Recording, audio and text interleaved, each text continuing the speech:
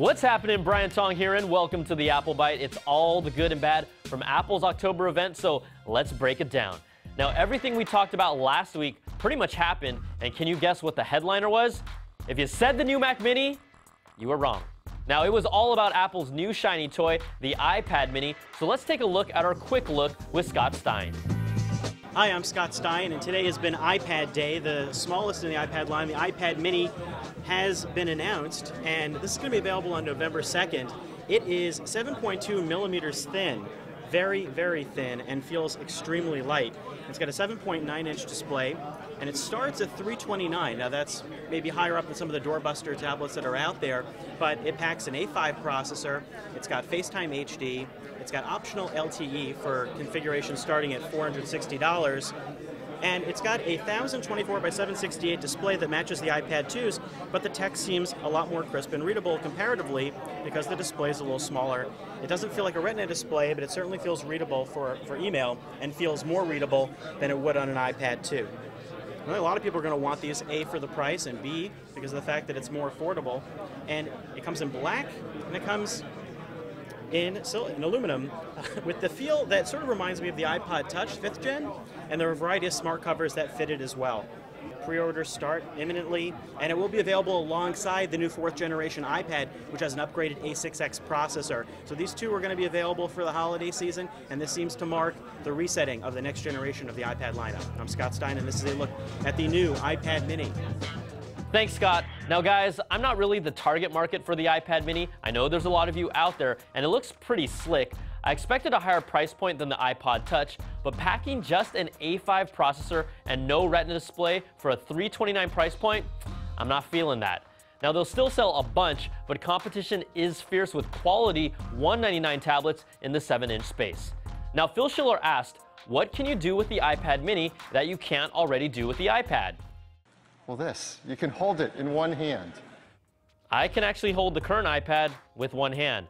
But this takes me to the biggest surprise of the keynote, the iPad 4th generation.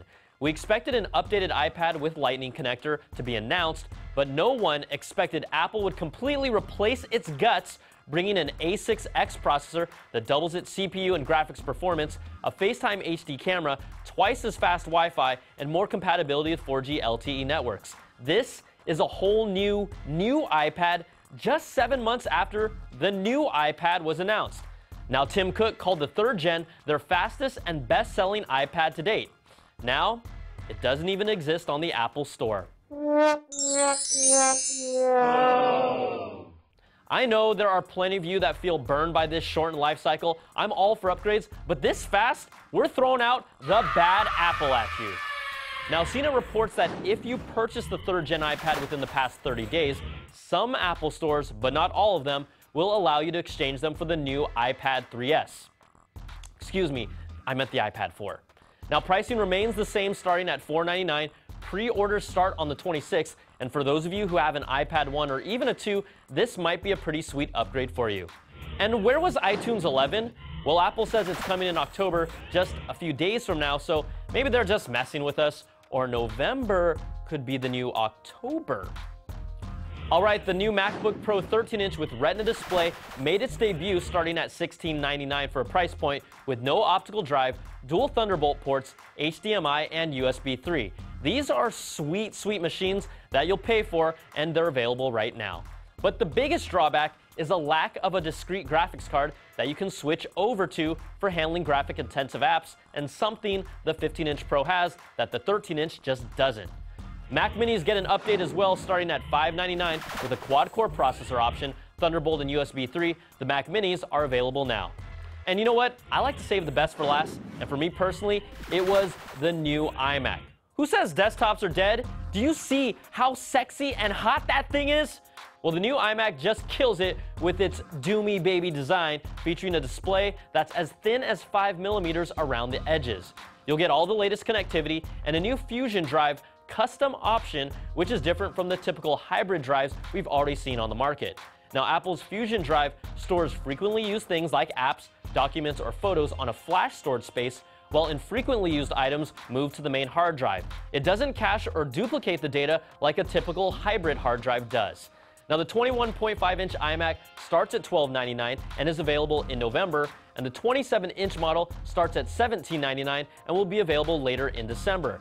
But the biggest difference between the two is the 27-incher's ability to have 4 user-accessible memory slots that you can upgrade. You won't be able to do that with a smaller iMac. And I like bigger screens because the images are bigger. All right, let's get to our Kensington Key Folio giveaway. Over 500 of you guys wrote in with what you think I should say to get Jamie's attention. Like Sarah BH, who suggested I say, "Hey, Jamie? Yeah? Are you Google?" What? "Well, you're everything I've been searching for." Keep searching. Next. Or Zach Straley, who said, "Try this." So if you were a pirate, would you like your parrot here or here? Really? Well, Jordan Menzel said to go with this. Excuse me, I need a Band-Aid. I scraped my knee. Falling for you. Brian, I have a Band-Aid. Okay, so that didn't work out so well, but the magic comes from Thomas Schuschler, who told me to say, Hey, so Jamie? Yeah. Can I unzip your files? Yes. Now that's game with a capital G.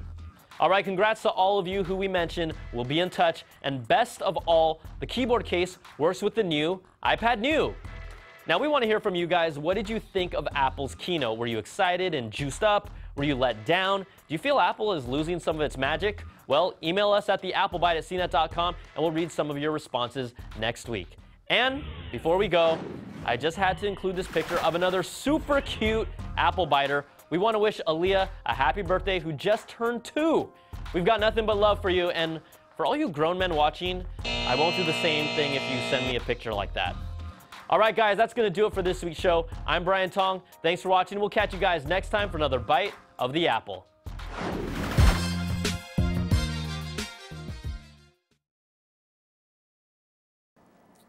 Hey, that was a good show, huh?